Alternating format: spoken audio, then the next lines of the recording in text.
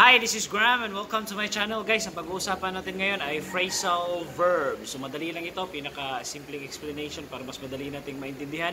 Ito yung series natin about sa mga phrasal verbs. May na-upload na ko isang video about sa phrasal verb na get. So ngayon naman, ang ating pag-aaralan na phrasal verb is yung take. So kung bago pa lang kayo sa channel na ito, don't forget to click subscribe for more lessons about basic English in Tagalog. So sisimulan na natin para mas maintindihan ito mabuti. Punta tayo sa aking computer. Here we go!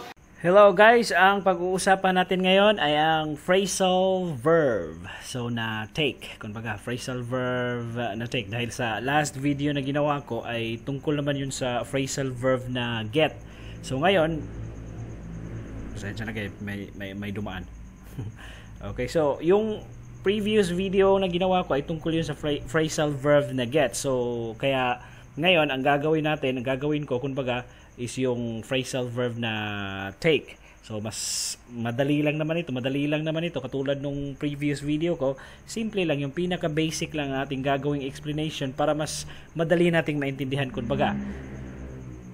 Okay, dahil itong phrasal verb ay medyo confusing kasi ito, maraming ibig sabihin, maraming meaning, at palagi pa naman itong ginagamit or yung everyday use siya, kumbaga yung pang-araw-araw na sa pakikipag-usap sa English, gamit ang English language, itong phrasal verb ay napakagamit, kumbaga.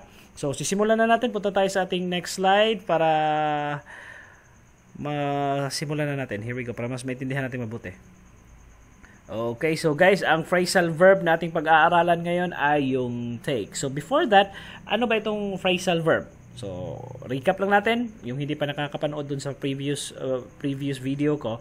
So ang ibig sabihin guys ng phrasal verbs ay dalawa or tatlong words na pinagsamang verb at preposition or adverb. So verb at saka preposition or verb at saka adverb na magkakaroon siya ng panibagong meaning, kumbaga. So yun yung phrasal verb, kaya siya phrasal dahil isa or dalawa or tatlong words na pinagsama na verb at saka preposition or verb at saka adverb. So kumbaga kinumbine sila pero mag-iiba na ang kanyang meaning. So ngayon magfo-focus tayo sa phrasal verb na take.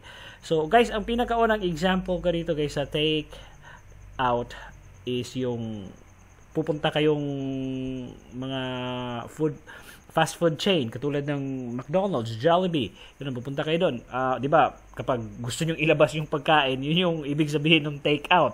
So i-take out mo yung pagkain sa labas dahil ayaw niyo kumain, ayaw niyo mag-dine in doon sa Jollibee or McDonald's or any restaurant. Gusto niyo ilabas, kumbaga, dalhin, iuwi niyo sabay, take out niyo yung pagkain. So yun yung isa sa meaning nitong take out. So ulitin ko lang, yung take out ay paglalabas kayo ng pagkain sa isang restaurant, tapos yun nga, lalabas niyo yung pagkain sa mga McDonald's or Jollibee, any restaurant or mga fast food chain, magte-take out kayo ng pagkain. So I will take out the food. Hindi kami magda-dine in. So ganun, example, yun yung first example natin sa phrasal verb na take.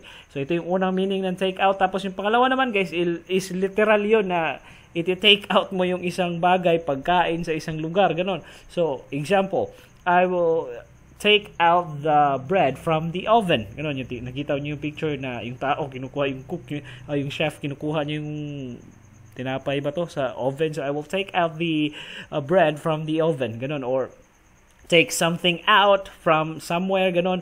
So yun yung ibig sabihin niya. Pangalawang ibig sabihin niya, kukunin mo yung isang bagay palabas, kukunin mo, kumbaga. Itong isang unang take out ay ilalabas mo kasi yung pagkain. The same pa rin yung concept, kumbaga ilalabas yung konsepto, parang the same lang. Pero mas magkaiba, kumbaga, ang sitwasyon. Yung isa kasi take out is nasa restaurant kayo at saka kakain kayo, hindi kayo kakain, hindi kayo magda-dine in, ilalabas mo lang yung pagkain.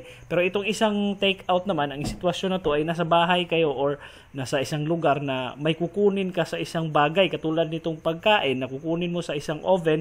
You will take out the food from the oven or you will take out the chicken from the oven. Ganon, example, yun yung example niya. Kumbaga, yun yung kaibahan nila. Tapos, yung pangatlo naman, nakikita nyo yung itong parang gangster na may barel. So, take out, isa itong slang guys sa English, isa pang meaning ito, slang ito sa Okay, pasensya na kayo guys, medyo maingay, may dumaan. So, yung isa pang meaning nitong take out ay nasa, kumbaga, gangster. Slang kasi ang ibig sabihin nitong pangatlong example na take out. Kapag may ililigpit kayong tao, ganun, or papatayin kayo nun, take that out.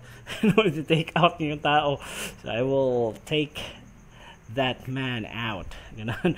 I-take out nyo siya, kumbaga ililigpit sa Tagalog pa, papatayin, ganun. So slang 'yon, kumbaga slang 'yun sa English, informal, kumbaga.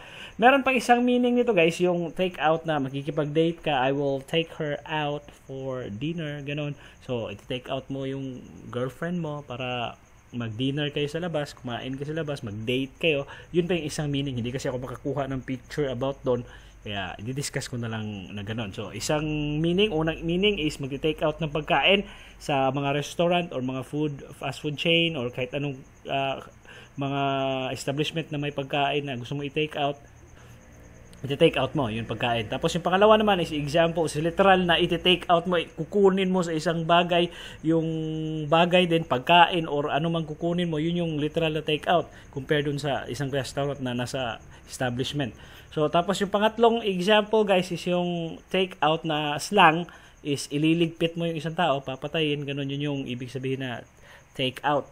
Pangatlong example, kumbaga. Tapos yung pang-apat na example ng take out ay lalabas ka, makikipag-date ka sa girlfriend mo. I will take my girlfriend out for dinner. Ganun. So, lalabas kayo para mag-date kayo. So, di-take out mo siya, kumbaga. So, punta naman tayo sa iba pang slide para makita natin yung iba pang example nitong phrasal verb na take.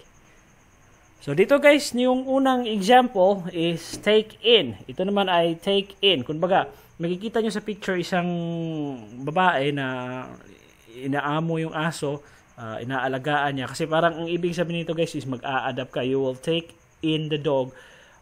Gano'n naman, ipapasok mo sa bahay mo, ipapasukin mo, you will take the dog in to your house, inside your house. Pero ang isa pang meaning nito guys ay kumbaga parang sa loob mo ba, kumbaga ina-adapt mo siya, inaampon mo talaga siya, parang character mo ba, kumbaga yung feelings mo na i-adapt mo, aamponin mo yung isang hayop na aso dahil gusto mo siyang i-take in, kumbaga ganon, ampunin. Hindi lang sa pagpasok naman, hindi lang sa papasok sa bahay. I will take in that dog. Kawawa naman yung aso na yan. Hindi lang aso ha, pwede rin bata, ganyan. So, i-take in mo, kumbaga, i-adapt mo, aampunin mo, kumbaga, yun yung meaning niya. Tapos, yung pangalawa namang example, ay yun ang pangalawa namang take in, iba pang meaning niya, ay yung madali mo siyang maintindihan, kumbaga, na-take in mo agad yung mga information, na-gets mo agad, nakuha mo agad, na-intindihan mo agad. So, madali mo siyang na-take in yung lesson or yung topic or yung ano mang gusto mong intindihin. Kumbaga, na-take in mo agad. So, yun yung iba pa niyang ibig sabihin. Tapos, yung isa, yung pangatlong example, yung take in, kapag yung damit mo ay maluwag, so, kailangan mo i-take in yun, tupiin mo para kumasya sa katawan mo na maging sakto na siya sa katawan mo, hindi na siya maluwag. So you will take in your clothes para maging kasya siya, kumbaga, or dadalhin mo sa isang mananahi para maging sakto sa iyo, masaswak na sa katawan mo yung size niya, kumbaga. Yung mananahi will take in your clothes para maging kasya na sa'yo. So, ma-fit na siya, kumbaga, sa'yo. So, yun yung isa pang example. Hindi masyadong ginagamit yon. Pero, ang palaging ginagamit yung take-in na pag-adapt ng hayop, tao, ganun. Or yung take-in na madaling maintindihan, na intindihan mo agad yung isang leksyon or isang bagay. So, madali mo siyang na-take-in ba? Kumbaga, nag-sink-in ka agad sa'yo sa isip mo, na-intindihan mo ka agad. So, na-take-in mo ka agad. Kumbaga, so, yun yung mga ibig sabihin ng take-in. Tapos, punta naman tayo sa ating next slide para sa iba pang phrasal verbs tungkol sa take. Okay, so dito guys, yung take over. So, sisimulan natin sa unang picture. Yung take over guys, ay isa yung, ang ibig sabihin nun ay yung parang i-take over nyo yung isang bagay, yung isang business or yung isang company, mag-take over kayo. You will conquer that thing or that company, i-take over nyo. Kumbaga, makukuha nyo sa kukontrolin nyo na dahil, example, ako, meron akong kapatid na may business, meron siyang sari-sari store. So, nalugi siya, may pera ako. binayaran ko yung binili ko yung business niya, kumbaga yung sari-sari store niya. So I will take over that business, that sari-sari store from my sister. Ako na yung magti-take over, ako na yung magma-manage noon, ako na yung gagawa noon, ako nang maggagawa lahat ng business plan, ganon, sa business na yun. So I will take over that business from my sister kasi binili ko. Kumbaga, take over ang tawag doon. Yun yung meaning niya. Kumbaga, dito sa picture na to, yun yung unang meaning niya. Tapos, yung pangalawang meaning naman niya, guys, yung iba pang ibig sabihin nitong take over, ay kapag, example, nagda-drive ka, drive ka ng kotse, tapos napagod ka na. So, pwede mong ipa-take over yung sasakyan, yung pagdadrive sa iyong kasama, sa iyong asawa, or sa iyong sinong kasama mo. Can you please take over the wheel? I'm tired. Papalitan ka, kumbaga. So, that person will take over the wheel, will take over. So, siya na yung magdadrive, kumbaga. Sa papalitan ka niya, kumbaga, ganun. So, parehas lang din ang concept na papalitan, pero magkaibang sitwasyon. Tapos, yung pangatlo naman, guys, is yung take up ay, ang ibig sabihin nitong take up ay kukuha ka, kumbaga, ng bagong hobbies, gagawa ka, kukuha ka ng bagong hobbies, mayroon kang matututunang bagong hobbies, or may ginagawa kang bagong interesting things, kaya siya magti-take up. So, example, I took up English last week kasi gusto ko matuto So, yun yung bago kong gagawin, interesting things siya na gawin. So, take up yun. So, tapos ito, I will take up some photography. I took up photography class last week. Ganon. Example, dahil gusto kong maging magaling na photographer. Or I will take up painting.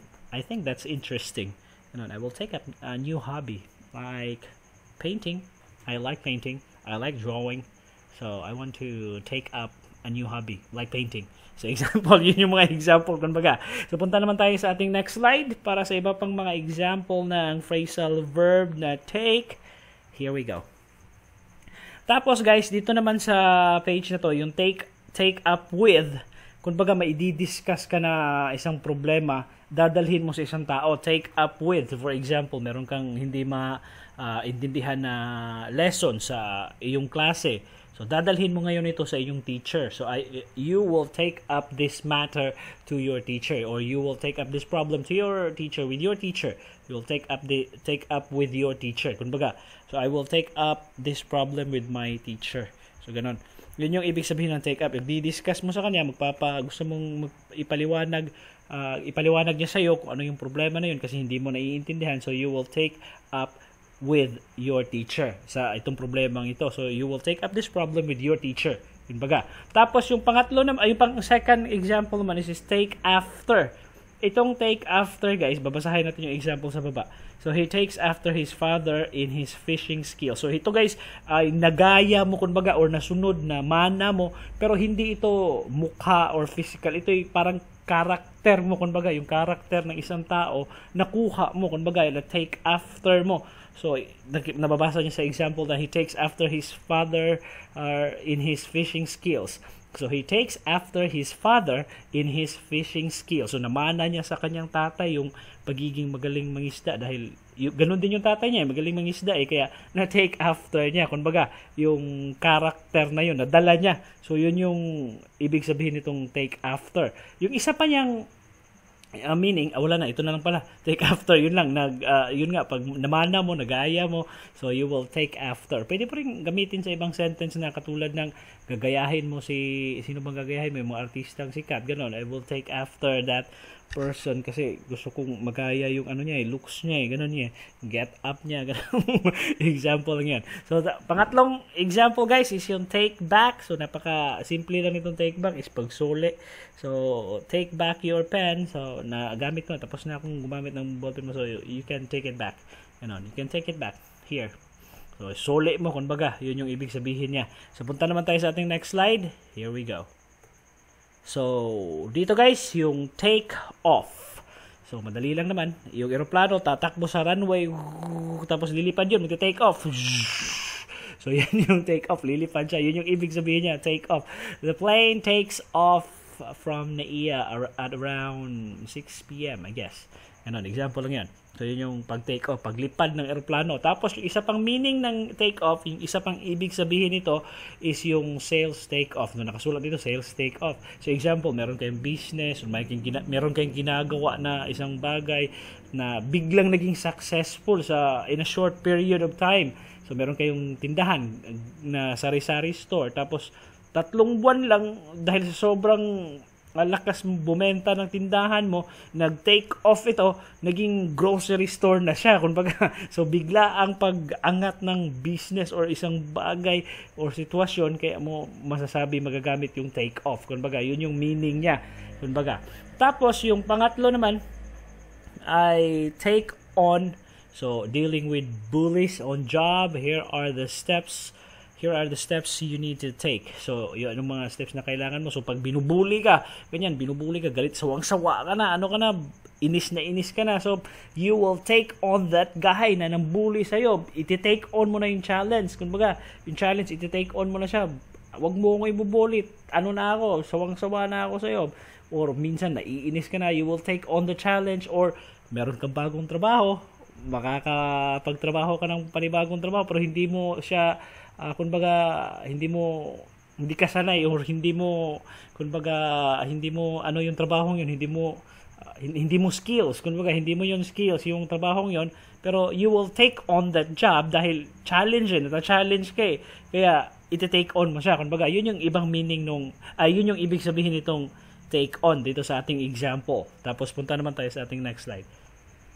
Tapos, yung take down is literal na ibabagsak mo yung isang bagay or yung tao. You will take down this person, or yung cabinet ba, take down mo dahil nag-away kayo ng asawa mo, i-smash down mo yung mga salamin nun. So, take down, yun yung ibig sabihin niya. Tapos, meron pa isang ibig sabihin nitong take down, guys, is yung susulat. Take down notes. Kumbaga, nakikinig ka sa isang leksyon or isang klase, hindi mo naman isusulat lahat 'yon. Hindi mo masasaulo, hindi mo makakabisado kaagad lahat ng sinasabi ng teacher. So, you need to take down notes. Kailangan mong magsulat ng mga notes para maintindihan mo yung mga importanteng details sa mga dinidiscuss. So, yun yung iti-take note mo, iti-take down mo siya as notes. Tapos, take two, napakasimple lang, napaka-literal. Take two, yung isang ball pen, yung example, you will take this pen to the room or to the classroom or to your teacher. Ganun, ililipat mo lang yung isang bagay, i-move mo lang siya from one place to another.